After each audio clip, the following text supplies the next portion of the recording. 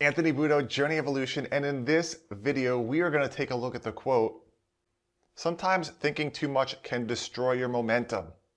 So are you ready?" Let's go.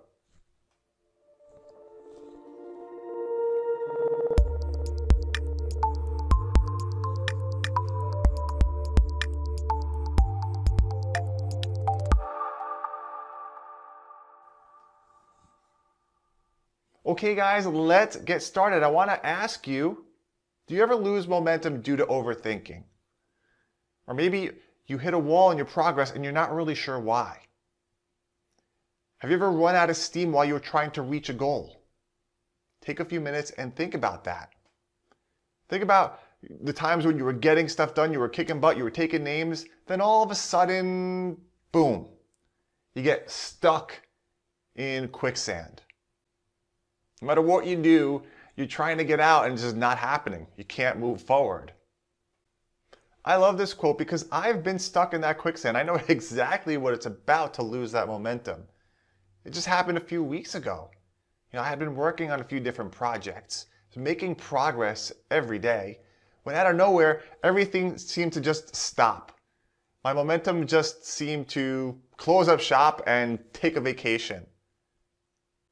And at the time, I had no idea what happened. I was like, what? I was doing so well, and then all of a sudden, it was like I'm driving down the road and all four tires just were flat.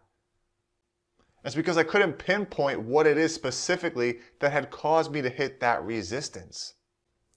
Remember when you were a kid and you went swimming and everyone teamed up and started running around the edge, started creating that whirlpool, started creating that massive momentum?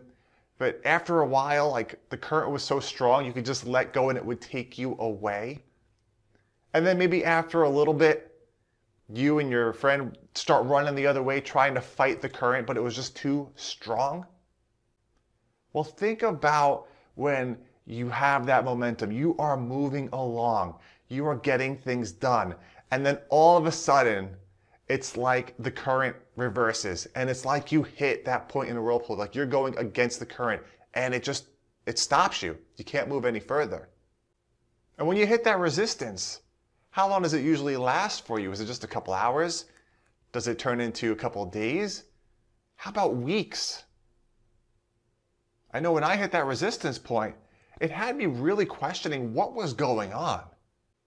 So in order for me to figure out what that resistance was, why I lost that momentum, I had to pull away from the situation. I had to zoom out, take a bird's eye view. And when I did that, I was able to see things in a new perspective. Instead of zooming in, microscoping in, and remaining frustrated with it. We tend to do that. Usually when we have a problem, we have an issue, whatever it is, we zoom in. We're focused in that we can only see one way of thinking. We can't find our way around it. We can't see what other options or choices we have. But when we can zoom out and see things in the big picture, well, it gives us a better sense of what's going on.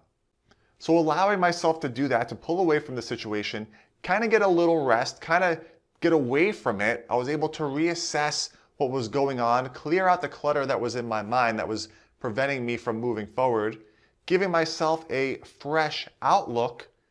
I was able to acknowledge what was going on, what I really needed to accomplish, and how I could then get that momentum started again. So leave me a comment and let me know. Tell me about a time where you were moving along, you had the momentum, you were making progress, and then boom, you hit that wall. How long did it keep you there?